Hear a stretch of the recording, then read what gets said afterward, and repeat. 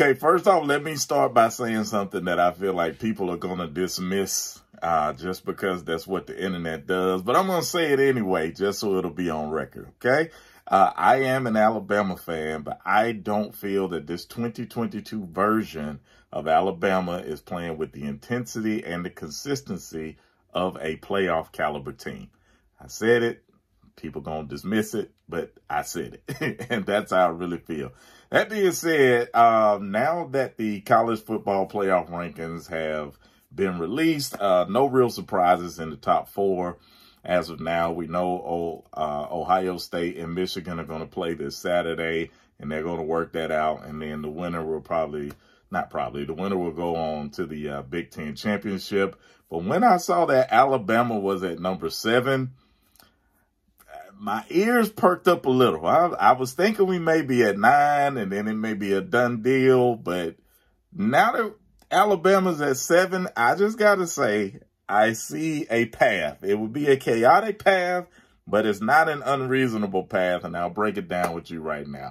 Okay, first of all, being at number 7, we know only 4 teams are going to get in. So that means you really need 3 in front of you to slip up really bad and get out of the way, and anybody who may be, you know, in your shadow or creeping up behind you.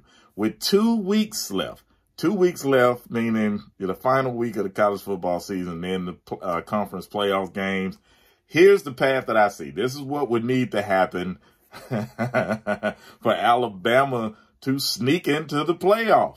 Number one thing that would happen, Georgia beats LSU, and I think they would have to beat them by a pretty decent amount. I'm thinking a double-digit win.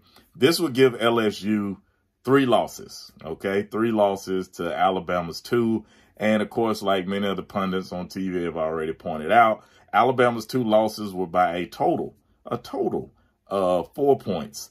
One last-second field goal to Tennessee, and the other overtime 2-point conversion by LSU on 4th down. So, very close losses, 2 good teams having 2 good seasons. So I think if Georgia beats LSU, LSU is out of the way. The next thing, if TCU were to slip up, I think they're playing Iowa State this weekend, and Iowa State has, I don't know what this, maybe like 4-5, 4-6, something like that. So if they were to slip up there, or if they were to slip up and lose their Big 12 championship game, I think that puts them out of the playoff. Would that put them behind Alabama? We don't know, but I think that will put them out of the playoff. The next thing I think that will happen, the winner of Ohio State, Michigan would have to lose their championship game.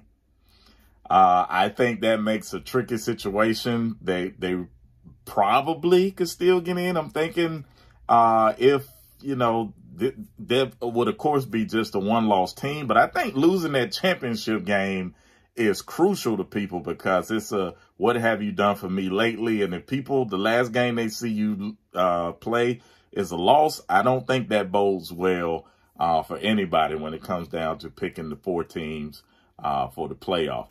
The next thing that would need to happen, USC would need to lose to Notre Dame. They play Notre Dame this week, and then they go on to the Pac-12 championship. I think if they lose either one of those games, that will put them at 2 losses, and then their schedule is going to get compared to Alabama. I think Alabama will come on top if you start comparing schedules. The last thing I think that would need to happen, Clemson. Clemson will have to lose one of their last 2. And the reason I'm saying that is because if Clemson wins out, they'd be a 1-loss ACC champion, and I think that allows them to jump Alabama.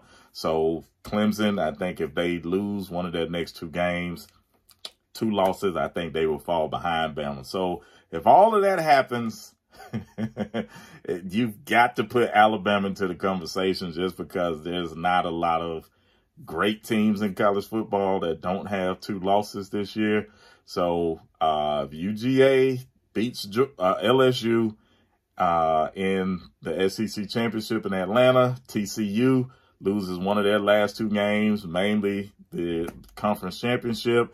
The Ohio State Michigan winner loses their championship game. I think that shakes up everything. Probably doesn't totally put them out, but it shakes it up. if USC loses to Notre Dame, and then if Clemson loses one of their last two. Did I forget a scenario? Am I overlooking a game? Let me know in the comments. I'd love to hear from you guys. Let me know what you think.